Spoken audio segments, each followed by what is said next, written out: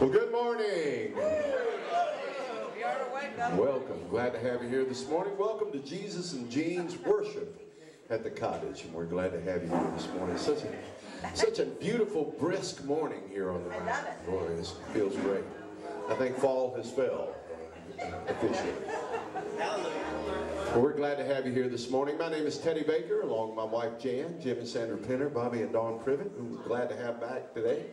Chuck and Karen Watkins, we're our whole team. We want to welcome each and every one of you here today. Wow. We're going to praise the Lord here with a couple of great old hymns here this morning. I was kind of going back to my old roots and this past week, and I was going, okay, these will be fun. These are songs that we've sung before, but are just great old hymns. So y'all ready to praise the Lord? Yes. All right, let's do it.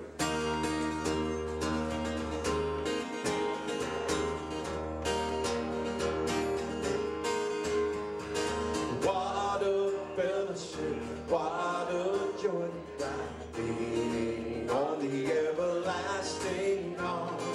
What a blessedness, what a peace is mine, leaning on the everlasting arm. Leaning,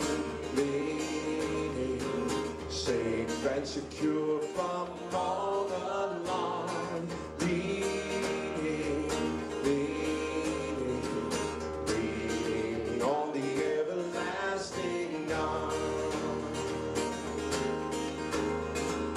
Oh, how sweet to walk in this pilgrim way, leaning on the everlasting arm. Oh, how bright the path grows from day to day, leaning on the everlasting arm. Leaning, safe and secure from all alarm. Leaning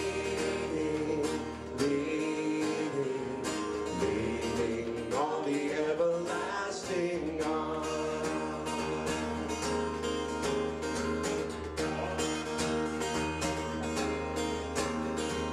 What have I to dread? What have I to fear? Leaning on the everlasting arm.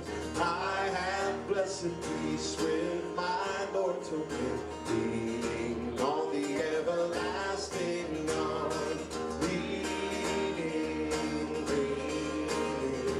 Safe and secure from all alarm. Leaning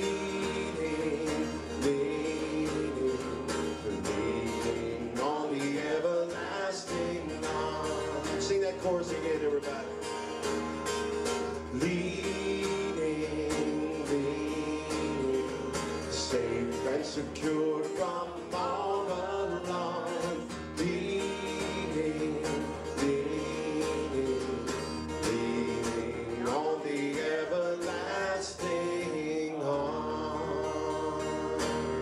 Give the Lord a praise.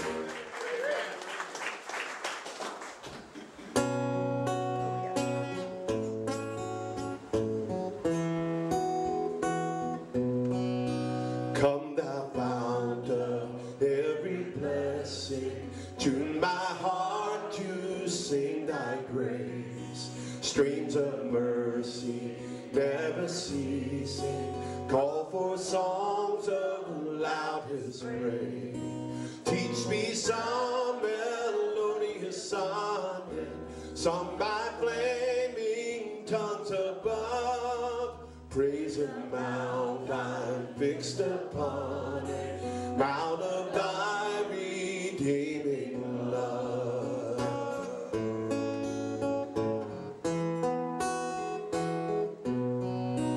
Here I raise my Ebenezer, here by thy great help I've come, and I hope by thy good pleasure safely to arrive at home.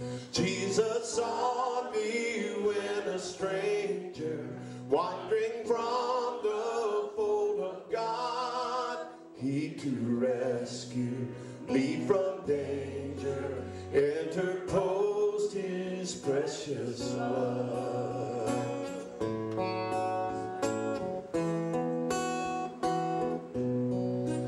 Oh, to grace, how great a debtor, baby, I'm constrained to be. Let thy grace, Lord, like a feather, bind my wandering heart to thee. Prone to wander, Lord, I feel it. Prone to leave the God I love. Here's my heart, Lord, take and seal it for thy courts above. Prone to wander, Lord, I feel it. Prone to leave the God I love. Here's my heart, Lord, take and seal it for thy courts above.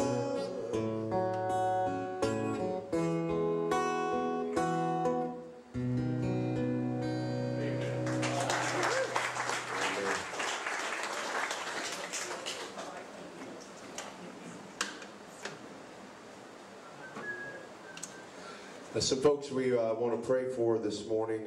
Got a fairly long list, so want to get through these.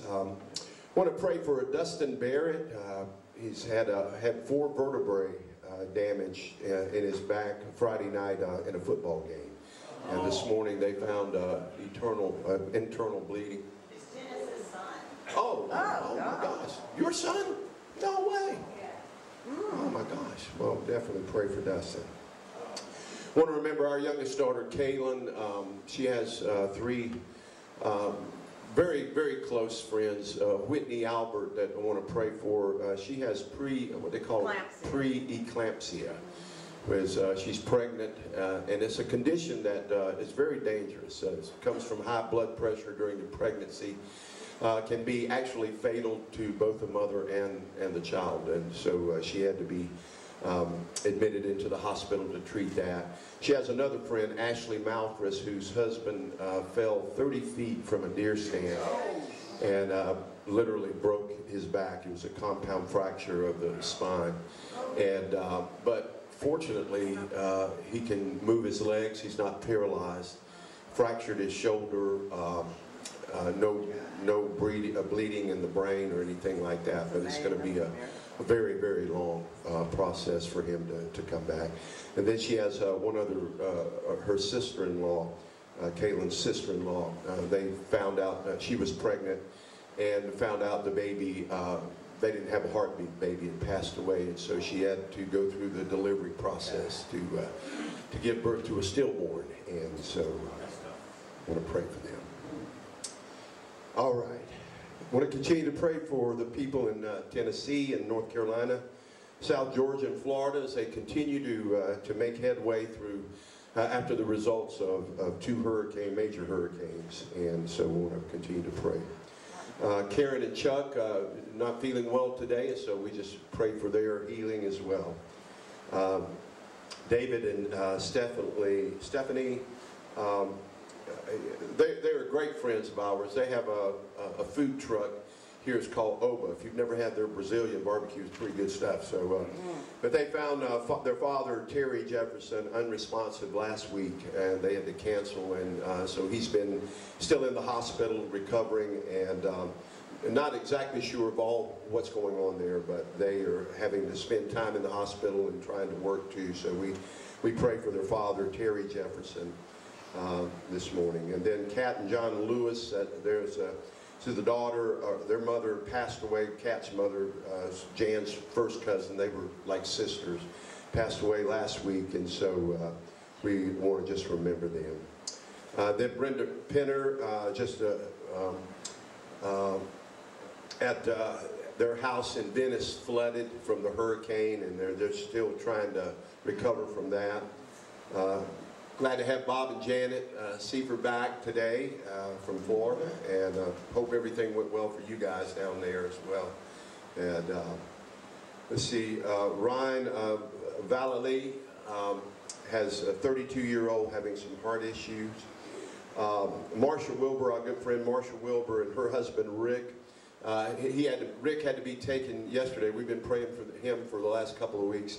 And they actually removed his gallbladder, but some gangrene had set in because it took so long to diagnose what was going on. So they have inserted a tube. They removed the gallbladder and try to insert a tube for some of the infection to be removed. So Rick is going to be in the hospital for the next couple of days. So I want to pray for both Marsha and Rick as he recovers. And we pray for complete healing for him as well. Our good friend Tracy Eversole dealing with some back issues, probably looking at some surgery down the road, and so we just pray for her. Let's see, Julie Reese's daughter-in-law's father, Daryl, at end-stage cancer. Let's see, Sandra's mom's pastor, Brother Lawrence, is still, they're removing the adrenal glands, and they think that that's been the issue. He's had a tumor, they couldn't find it. And so they've been doing some exploratory work trying to find out what's going on. And so hopefully that will bring healing to him. I want to continue to pray for Tanya. It's Bonnie and Howard's daughter, just ongoing health issues. Kurt and Laura Mather, glad to see Kurtie with us. They've been celebrating 59 years of marriage too, buddy. How about that?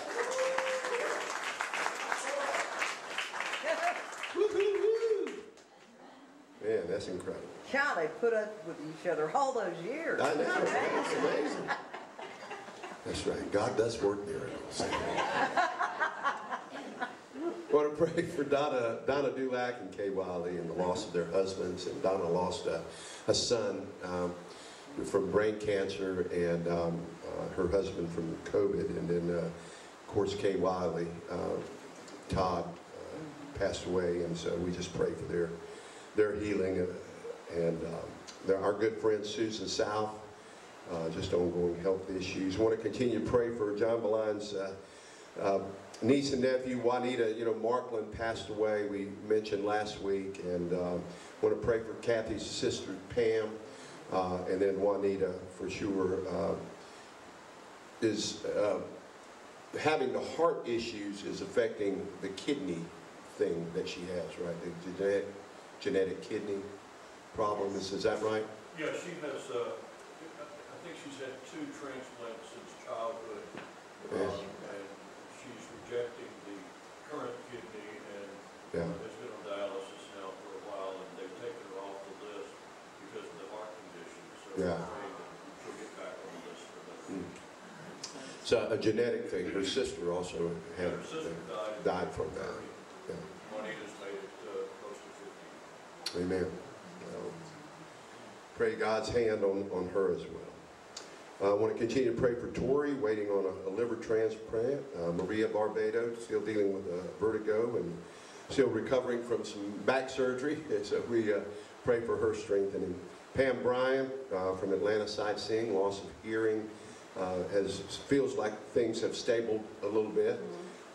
Colleen Bradley, brother-in-law Don, is home from hospice and continues to do well. Glad to see Tony back.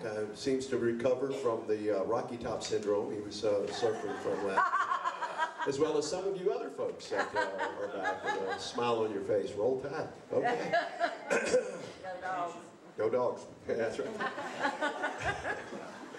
I want to pray for Ken Baxley.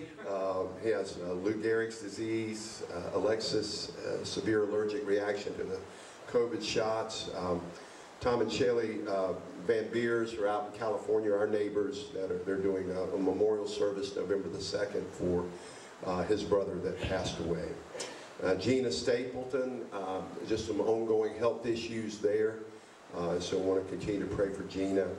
A friend of Tom's, Paul Pete, is in memory care. His wife was in another facility and passed away about 10 days ago.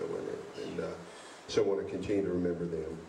Some of the folks struggling with cancer issues, Grant Destin, he's 33. That's our good friend Terry Britt's son-in-law, has lymphoma.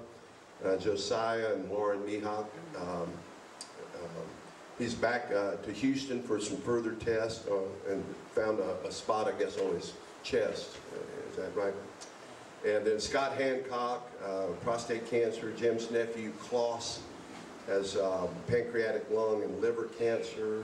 Joy Pruitt, we continue to pray for her, lung and pancreatic cancer. John Ballard, still undergoing some of the cancer treatment there, back on the chemo. Adriana Lee, Crystal and Mike's friend, has lung and spine cancer. And then we prayed for this little girl, 7-year-old Oakley. She had the heart of a 75-year-old, and they had to go in and put a dual chamber pacemaker in her heart at 7 years old to try to get her heart to function properly. And so we want to continue to pray for Oakley and just pray that that surgery went well. It did go well. It did go, oh, it did. Okay, great. Awesome. All right. I think that's it. And then we have an unspoken request, and yes, Wayne and Lisa have unspoken. And our children are somewhere north of the Arctic Circle. Yes, so we're praying that they get home safe. Amen. Traveling mercies for the kids. And one more request for our good friend Kelly's mom, Mary. She's not well in the hospital. Kelly's mom's Mary. Mary. Her name is Mary. Mary. She's got congestive heart failure, pneumonia. Congestive heart failure. Right. And once again, we're glad to have Bobby and Dawn back. They were able to get away and have some downtime, and man, that's always good. Yeah, praise God. Amen. All right, let's pray together. Our Father, we thank you for this day. We thank you, God, that we can still gather together as your children, to come before you, to lift up our prayer requests, and to give you praise for who you are. Lord, we don't have to look far around us to recognize the majesty of your handiwork. And so, Father, in our moments together today, Father, help us to focus our minds and our hearts on you, on your word, and the power of your Son's message that he gave us when he preached the Sermon on the Mount. We lift up every prayer request, Father, knowing that you go ahead of us in every situation, every trial that we face. And so, Father, we just pray your blessings on each and every one that we've lifted up today. God, help them to feel your presence in a very real and a very personal way. I pray that you would just reach down and give each one a holy hug, that they may feel you. Know that you are real. Know that they are loved with an everlasting love. We pray for our message today, Father. As I always ask, get me out of the way and let the power of your word ring through and ring true to our hearts and our lives. Come, Holy Spirit, fill this place, fill us in such a way, Father, that you would change us from the inside out, that we might be better prepared to engage the world around us, that they might be able to see Jesus in us. We love you, Lord. We thank you so much for loving us. We thank you for each and every day that you give us to walk this side. Help us to do a good job of that. We ask these blessings in the most powerful name, that of your Son, Jesus. And all God's children said, Amen. Amen. Well, we are continuing our study of Matthew chapter 5. The Sermon on the Mount, that's where the Sermon on the Mount begins in chapter 5. It actually runs through Matthew chapter 7. So we've got 3 chapters to study over the next few weeks, at least till the end of the year. And so we're excited about that. If you have your Bibles or your apps, go ahead and turn to Matthew chapter 5. And today we're going to be looking at 3 verses. We're going to be looking at verses 17 through 20.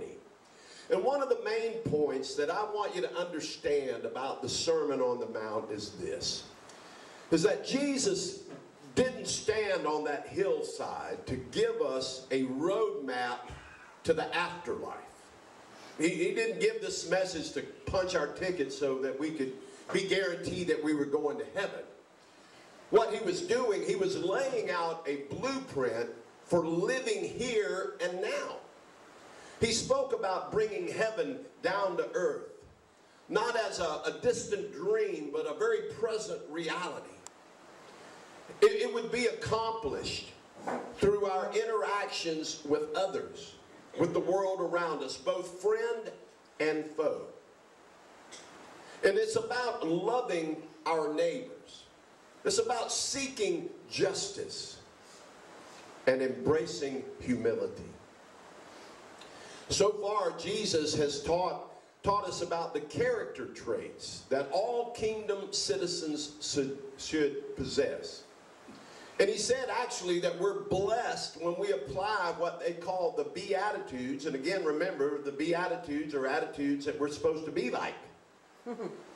And so we apply these Beatitudes to our daily lives. Jesus said you'll be blessed when you do that.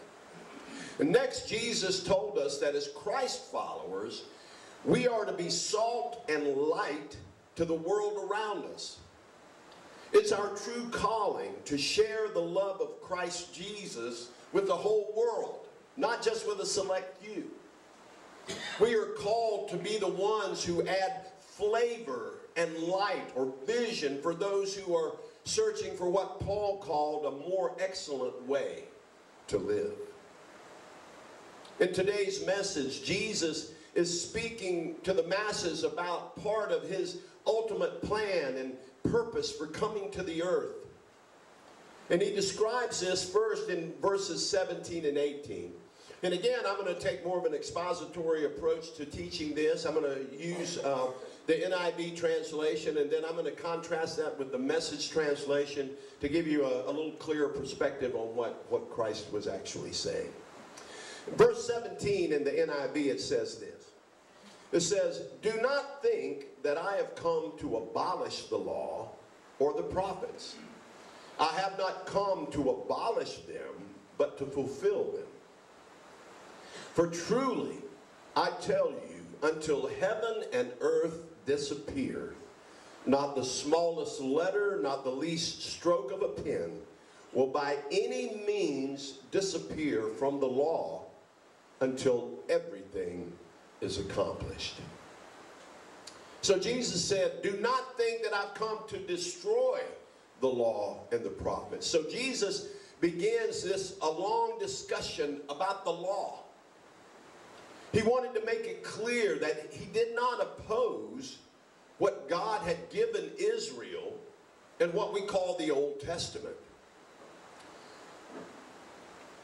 I want to share some facts with you. This is kind of off the cuss a little bit, but the Old Testament contains over 300 references to the Messiah that were fulfilled in Jesus. Now when you just hear that, you know, that sounds pretty amazing. And so what chance did Jesus or any other man have of fulfilling these prophecies? Well, the mathematical laws of probability can give us a pretty good clue. In his book, it's a book called Evidence That Demands a Verdict. Josh McDowell mentions the work of the mathematician Peter Stoner. And he says on just eight of the 300 prophecies, this is what he said. He said, we find that the chance that any man, any person might have lived down to the present time and fulfilled all 8 prophecies is 1 in 10 to the 17th power. That would be 1 in 100 quintillion. Now folks, that's a lot of zeros. 1 in 100 quintillion. In order to help us comprehend this staggering probability, Stoner illustrates it by supposing that we take 10 to the 17th power worth of silver dollars and lay them on the face of the state of Texas.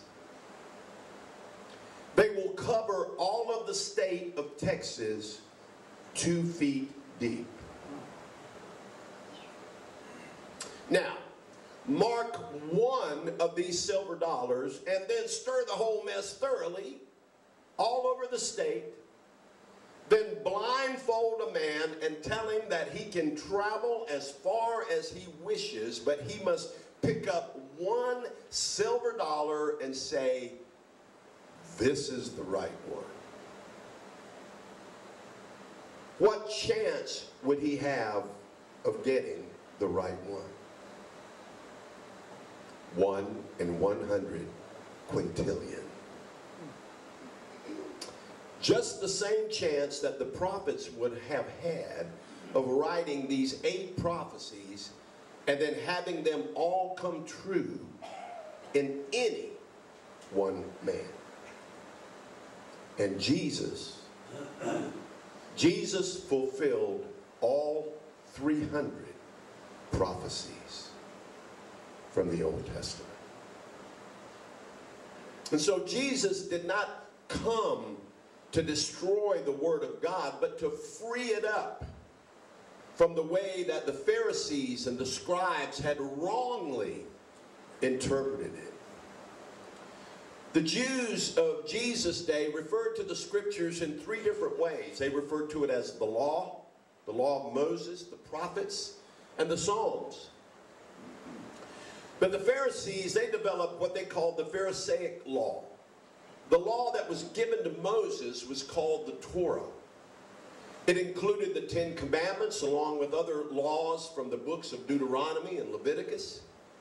And the Pharisees took the Torah and added to it their own laws.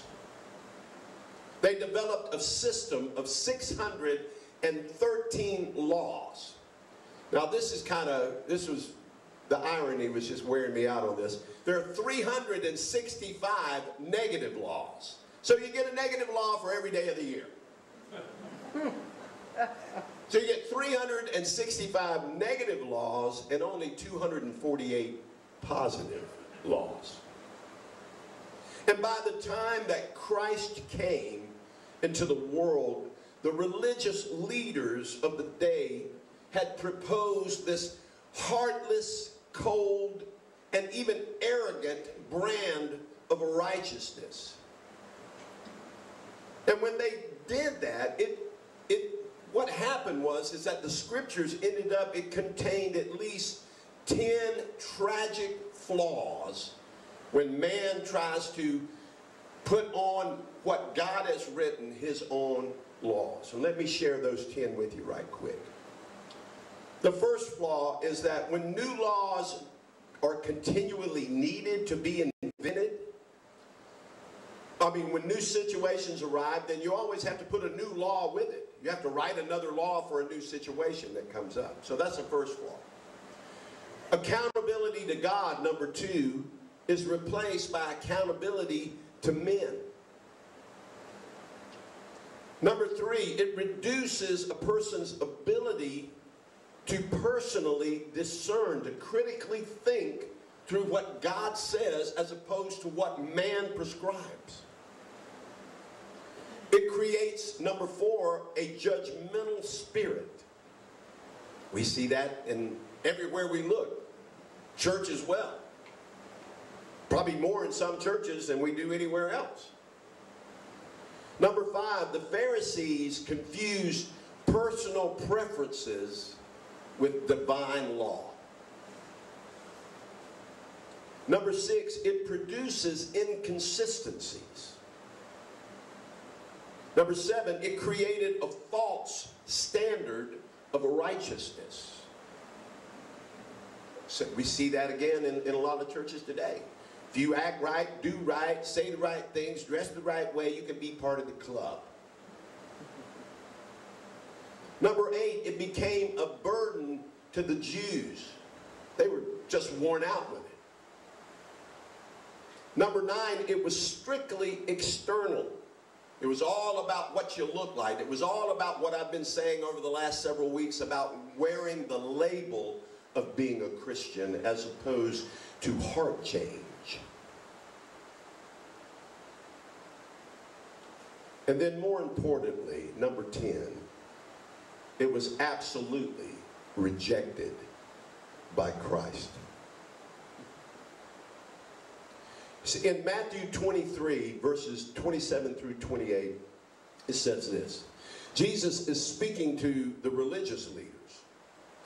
He says, what sorrow awaits you, teachers of religious law, and you Pharisees, hypocrites, what he called them. For you are like whitewashed tombs, beautiful on the outside, but filled on the inside with dead people's bones and all sorts of impurity. Outwardly, oh man, you look good. Outwardly, you look like righteous people. But inwardly, your hearts are filled with hypocrisy and lawlessness. The Message translation from those verses of 17 and 18 says, don't suppose for a minute that I have come to demolish the scriptures, either God's law or the prophets. I'm not here to demolish, but to complete. I'm going to put it all together in a vast panorama.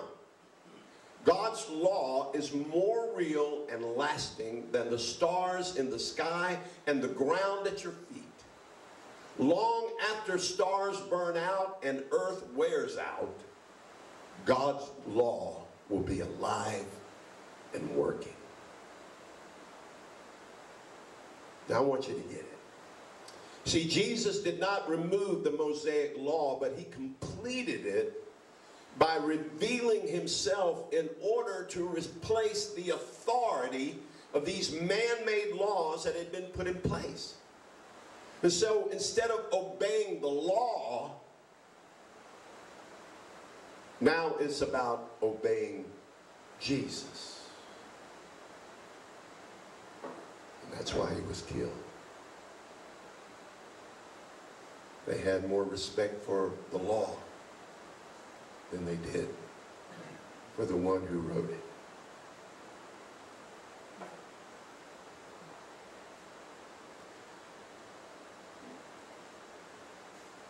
For me, what I try to teach you each and every week is that the heart of being a Christ follower, as opposed to just wearing the label, is all about the heart. It's about the inside. That's why I pray every Sunday, Lord, change us from the inside out. I tell you guys all the time, I'm educated beyond my level of obedience already. I know more than I do. And I pray, I tell you every Sunday, I pray, Lord Jesus, when I come over that mountain, have mercy on my soul. Because I believe I will be held accountable for thus saith the Lord. It's following what Jesus teaches us. Jesus changed the law by raising the bar from the original intent of the law. And so now he can say, love your enemy. Now he can say, forgive those who curse you. He can now say that lust of the heart is the same as adultery. He can say, love one another as I have loved you. And when Jesus says that, what happens is now these commandments are harder laws to follow than what existed before. It was great when all I had to do was dress up and clean up and walk outside and say, praise God, hallelujah. But now I'm being challenged to change on the inside, to love my enemy, to forgive those who curse. Now they're harder than they were before to follow. Before it was all about that outward action or appearance of righteousness. And now Jesus says, I want to address what's happening on your inside.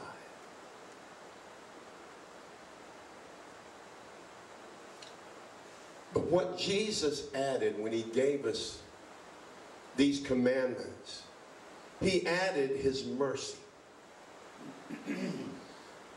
The bar he's set pretty high now. The moral demands of God are impossible for man, as he admitted. But he promised to do it with us. And so for God, nothing is impossible. He didn't make it easy, but he did promise to do the impossible with us. And here's the coolest thing that I love, I think the most about God, because I know it's not in me, is that when we fail, when we fall short, he doesn't come to condemn us, but to forgive us and to help us to choose correctly, to choose the right way. God is a God of order. He's not a God of chaos. There is always a path to set right again. And that's his promise. That's why the Holy Spirit is so at work in our lives.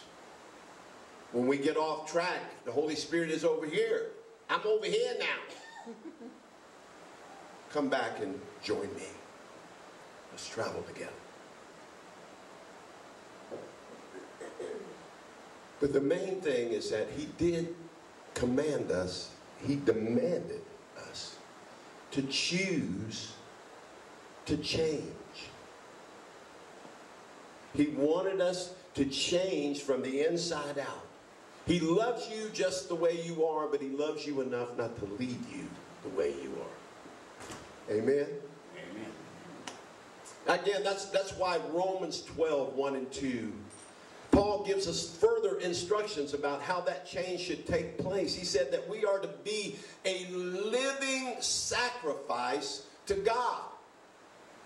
Listen to what it says. He says, and so, dear brothers and sisters, I plead with you to give your bodies to God because of all he has done for you. Let them be a living and holy sacrifice, the kind that he will find acceptable. This is truly the way to worship him. He goes on to say in verse 2, he says, don't copy the behavior and the customs of this world, but let God transform you into a new person by changing the way you think. Here's where the battle is, folks, right between your ears, that little 6-inch spot right there. Some have bigger heads than others. I say that humbly.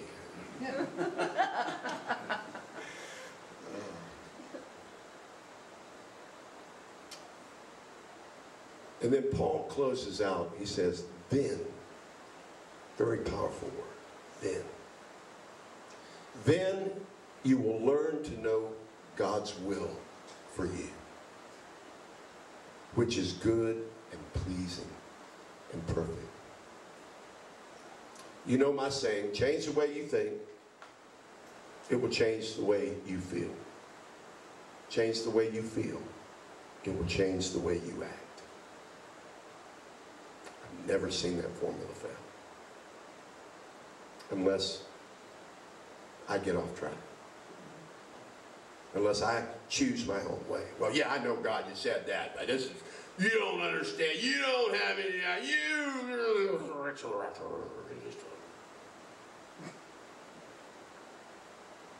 And it takes a lot. Jesus said, I did not come to destroy it, but to fulfill it. And Jesus wanted to make clear that he had all the authority apart from the law and the law of Moses. But it's not in contradiction to the law. Jesus added nothing to the law except one thing that no man had ever added to the law, and that was his perfect obedience. Jesus never sinned. And so this is one way that Jesus fulfilled the law. Theologian D.A. Carson writes, Jesus fulfills the law and the prophets, and they point to him, and he is their fulfillment. Jesus fulfilled it in so many different ways. And then in verse 18, Jesus gives us this eternal truth. He says, "For I tell you, until heaven and earth disappear, not the smallest letter, not the least stroke of a pen will by any means disappear from the law until everything is accomplished." I love the way the New King Jimmy says it, the New King James Version. Says, "One jot or one tittle will by no means pass from the law until all of it is fulfilled."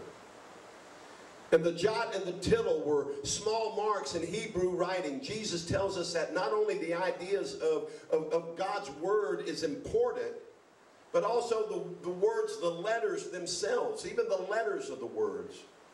The jot was like a little mark, was almost like a little apostrophe. The tittle was like the crossing of a T or the tail on a Y that you see. And Jesus said, not one of those will be removed. Not one thing will change from the law. Heaven and earth can pass away. The stars are going to fade out. The earth is going to wear out. But God's word is going to last forever, till all is fulfilled. It's the assurance that Jesus fulfilled the law by his perfect obedience. It's the assurance that Jesus himself fulfills the law in us, again, by his perfect obedience. It is his righteousness that is placed upon our lives. It's not our own. You can't be good enough. I've tried.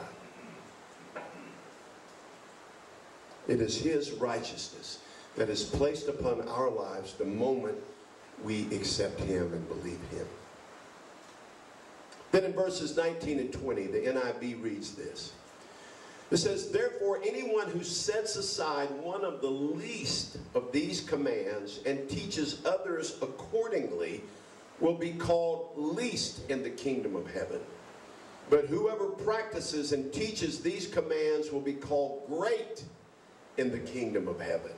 For I tell you that unless your righteousness surpasses that of the Pharisees and the teachers of the law, you will certainly not enter the kingdom of heaven."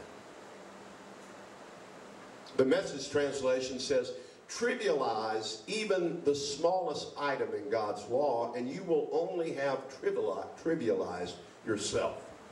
But take it seriously. Show the way for others, and you will find honor in the kingdom. Unless you do far better than the Pharisees in the matters of right living, you won't know the first thing about entering the kingdom." So I want to break down these two verses. Verse 19, "Whoever therefore breaks one of the least of these commandments." See, the commandments are to be obeyed as explained and fulfilled by Jesus' life and teaching, not by what the religious leaders wrote. Not as in the legalistic thinking of the religious authorities of Jesus' day. For example, sacrifice is commanded by the law, but it was fulfilled in Jesus. So again, today as Christ followers, we don't run the danger of being called the least in the kingdom of heaven by not observing animal sacrifice, as it was detailed in the law of Moses.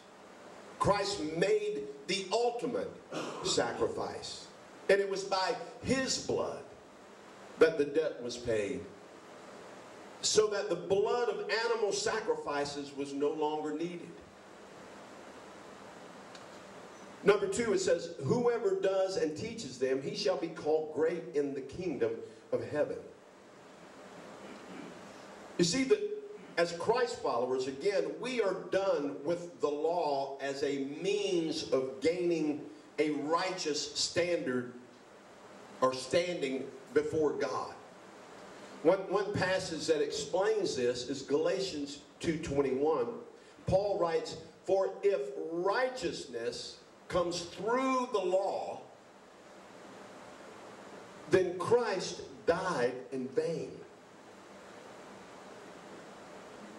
You see, true repentance is moral and ethical to the core.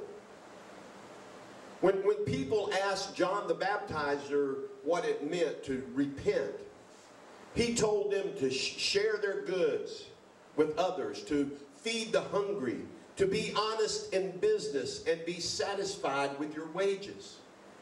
That's how John the Baptist explained it. And the key word here is your willingness to do that. Hear me today. We cannot promise God that we will never use profanity. We cannot promise God that we will never be unkind or tell lies ever again. Much less promise to live exactly like Jesus Christ. We're not going to do that. We can't.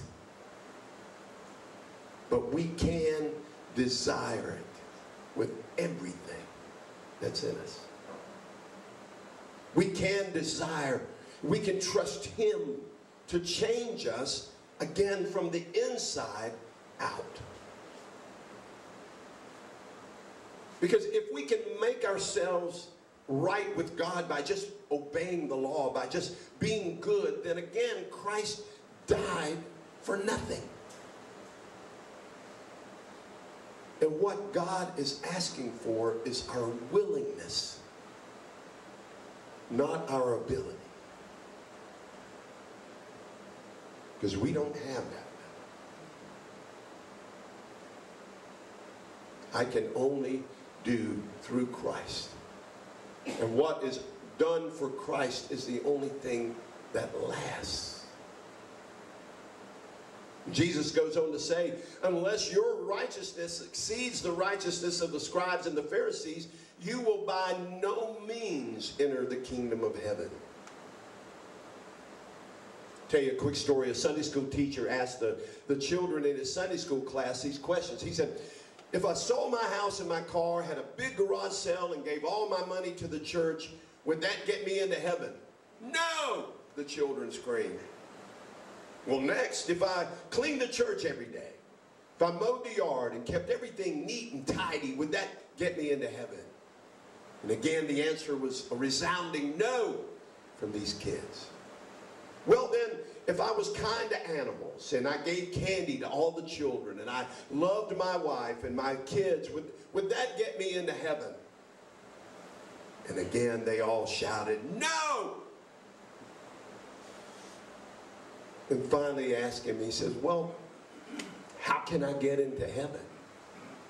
And then this little 5-year-old boy shouted out, you gotta be dead.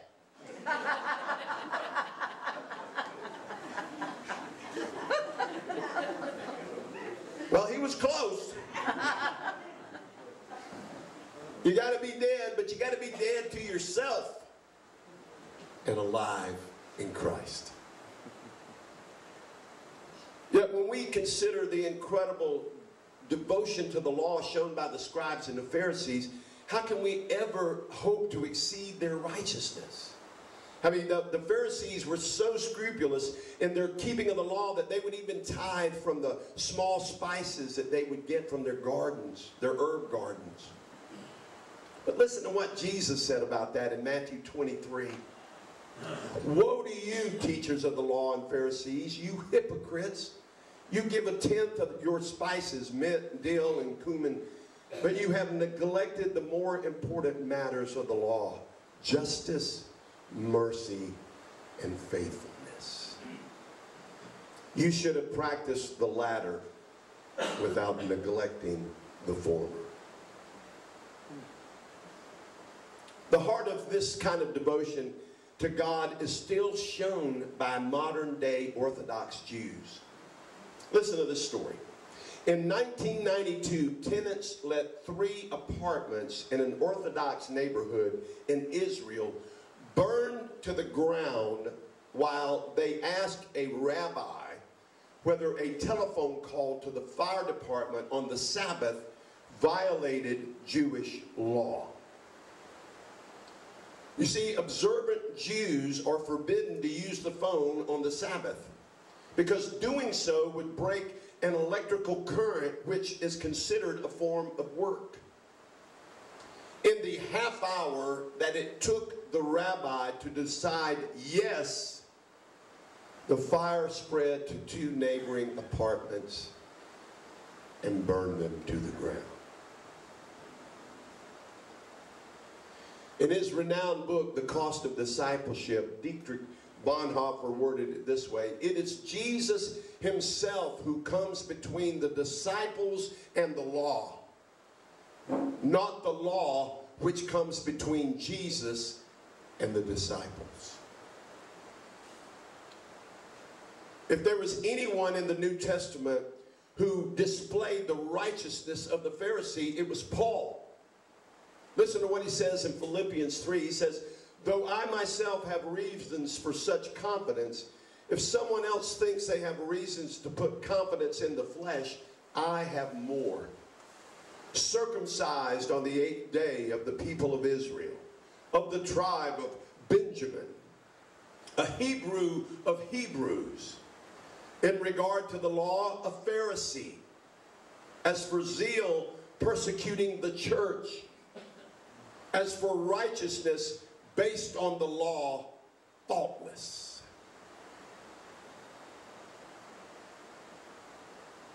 We can exceed their righteousness only because our righteousness exceeds that of the scribes and the Pharisees. You see, because it's the kind of righteousness, again, that's applied to our lives. It's not the degree of righteousness.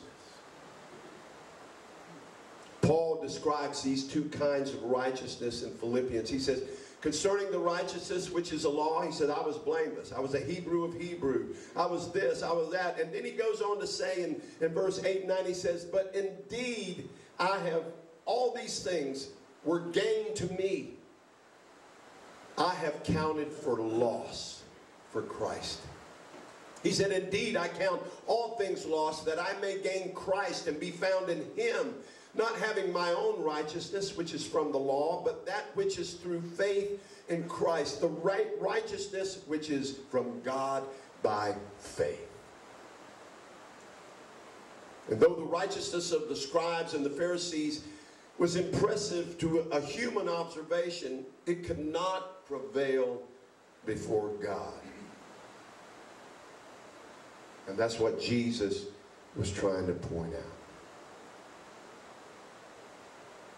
So again, we are not made righteous by keeping the law. Isaiah 64:6 prophesied this. He says, all of us have become like one who is unclean, and all of our righteous acts are like filthy rags.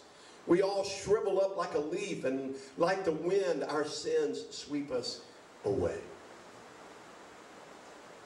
And so the truth is that we're not made righteous by keeping the law. We're not legalists who are trying desperately to follow the rules. That's the picture of the scribes and Pharisees, and Jesus called them hypocrites. You see, these weren't mere suggestions that Jesus gave. These were commands. And yet, how often do we see these principles put into practice today? How often do we see them overshadowed by the pursuit of power and prestige and money, as well as a ticket to paradise, as Eddie Money say? I'll take 2. 2 tickets to paradise. You see, it's time to ask ourselves as Christ followers, in my opinion, some hard and difficult questions. Are we following Jesus because we genuinely believe in his teachings, or are we just hedging our bets for a cushy spot in the hereafter? Are we living our faith, or are we merely playing a game where the stakes are eternal? You see, the teachings of Jesus were never meant to be a spiritual lottery ticket. They were a call to action here and now, a plea to live a life of compassion, empathy, and selflessness. You see, if we're only in it for the heavenly jackpot, we'd miss the point entirely. So I want to challenge you this morning to take a moment to reflect. I mean, let's strip away all the celestial carrots that churches and pastors dangle, all the infernal candy sticks, and ask ourselves, what's really at the heart of my faith? What do I really believe? Are we living the teachings of Jesus, or are we just chasing after some divine reward up there somewhere? You see, in the end, the answer to that question might be just the key that we need to understanding what Christianity is really all about. And it's not about pining for an afterlife. It's about embracing the sacred in every single day, right here, right now. It's the same challenge for many of our churches and their pastors today. Far too often, again, the church resembles the hypocritic teachings of the religious leaders of Jesus' day. Too many of them use legalistic methods of teaching Scripture to manipulate and or control their congregation rather than helping them to become more like Christ in their daily living. In my opinion, that's why Christianity, as it is taught today in many of the churches, has such a negative effect on people who are actually searching for Jesus. The lost are turned off by the hypocrisy and the way that they're taught. So I told you, I come out of the Southern Baptist world, and you know, for a lot of us, we always love to clean our fish before we caught them. And so if you act right, be right, do right, look right, you can again be in the club. And I saw so many people. I worked in recovery for over 10 years as a director in recovery ministry, and I saw so many people struggle with accepting Christ because of the way the church was, not the way the recovery was working in their life. So many make it more about following the rules than establishing a personal relationship with Christ. To let them know that God's not mad at them. There's not something about you that just takes God off. He loves you with an everlasting love, and underneath are His everlasting arms. He wants nothing but the best. And for me at least, and I hope for you, that's why the Sermon on the Mount has such power and purpose for us as Christ followers. The baton has been passed to us. What are you going to do with it? Are you going to be like Christ? Or are you going to be like the hypocrites? You get to choose. Amen? Amen. Amen. Let's pray together. Our Father and our God, we thank you so much that your word is so powerful, that it rings through and true. Lord, clear our minds and our spirits and help us to read your word, study it in a way, especially this Sermon on the Mount that Jesus taught us, because it really is a blueprint for living in the here and now of how we should be as Christ followers, not just wearing the label. And help us to carry that love of Christ to the world around us, that again, that they might be able to see Jesus in us, and that we might be able to connect with people in such a way, Father, that they feel safe and comfortable to explore life change in the person of Jesus Christ. The Lord bless you and keep you. The Lord make His face shine upon you and be gracious to you. The Lord turn His face toward you and give you peace. And all God's children said, Amen. Amen. God bless you guys. Thank y'all for coming.